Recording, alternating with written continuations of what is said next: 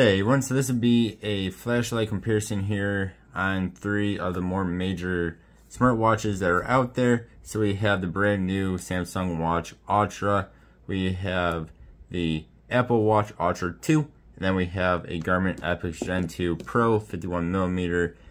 So first I'm going to show off how each of these work. So I have it on both of these two hooked up to their quick buttons. So for me, I just press that on the Samsung and it'll change to the touchscreen, and then you can make it brighter, or you can make it dimmer, or you can make it flash. By tapping it, it'll flash, or actually it's like that, it'll just flash. We go to the Apple Watch, again I have it on the quick set button for myself.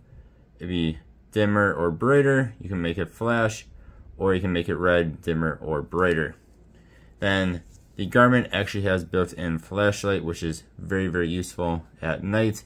So we have a red, and then you have 4 levels of white. And this one is, of course, going to be the brightest. So let's go ahead and test each of these against each other.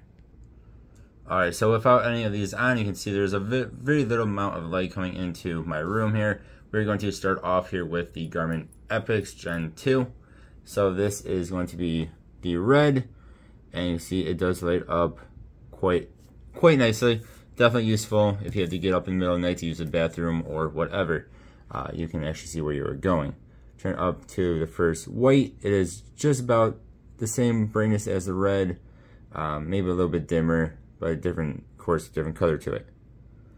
Turn it up one more, and you guys can see just how much dark or how much brighter that gets. So there is 1, then 2. This is way brighter.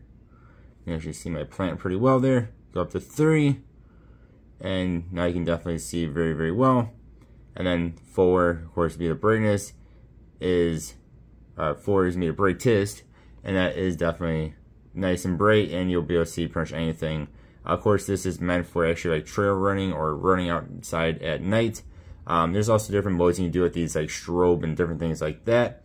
But for as far as brightness goes, so again, you have the max, 3, 2, 1, and then red. So again, I would say the red is a little bit brighter than the lowest white, and it goes up from there. Next, we'll move on to the Apple Watch here. And I forgot to mention earlier, you can use the dial on the side of it to make it brighter or less bright. So we'll start out here with the white. So you can see we can turn that way down, or we can make it brighter, brighter, and then that is going to be the max brightness. So again, it does get nice and bright. It's not going to be as bright as the Garmin is on its max settings, but it is nice and bright. It is definitely bright enough to see in a dark room without any issue. And then we will change over to the red, and then change over to the red. So that is going to be the dimmest. I'll show you guys it is on red, but it is not the brightest. We'll turn that up all the way. Now it is nice and bright, and again, you can see a lot better in your dark room. Again, this is definitely bright enough to be able to see, but it's not as nice as the Garmin. Then moving on to the Samsung here. So this is going to be in the Samsung. This is going to be the darkest setting, the dimmest setting here. Then we can turn this guy on up, as long as it wants to cooperate for me. Let's see. Problem with the Samsung and the Apple is if you're not doing it quite right, they don't want to work. The Garmin is not as fussy about it. That is going to be the brightest, and again, it is nice and bright. I think this is actually a bit brighter than the Apple is, but not quite as good as the Garmin. And then you also have like a flashing one, which I'm not going to turn on, but you can also make it flash. So if you're out running at night or something like that, you can do that. But again, it is nice and bright. So I would say the Apple Watch is going to be the least brightest, then the Samsung, then the Garmin. But all of them are definitely usable at night. One more thing that is very important to note here is with the Apple and the Samsung, they are of course using the screens, where with Garmin you are using the actual flashlight. So when this is on your wrist, it is kind of pointed ahead of you instead of off to the side or whatever.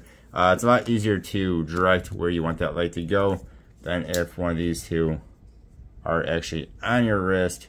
So say at night time you're trying to use the bathroom, it is kind of off to the side. It is just not as easy to see as it is with the Garmin, unless you have it up all the way on brightness. You all let me know what you think though. Thank you all for watching. Hope you guys have a good one. I'll see you next time. Goodbye.